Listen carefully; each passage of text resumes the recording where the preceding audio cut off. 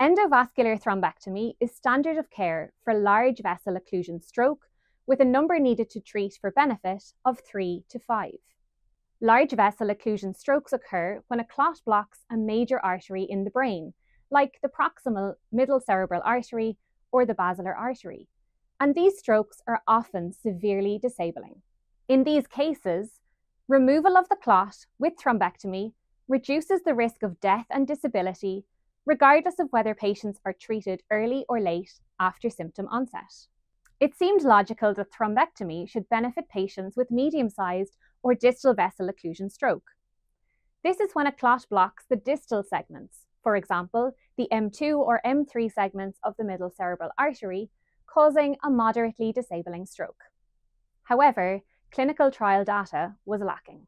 Now, 2 trials published in the New England Journal of Medicine, ESCAPE-MeVO and DISTAL, address this question. Both trials randomized over 500 patients with medium vessel occlusion stroke to thrombectomy or medical therapy.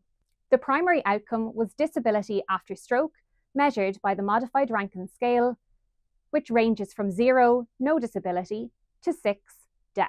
The results of these 2 trials were similar.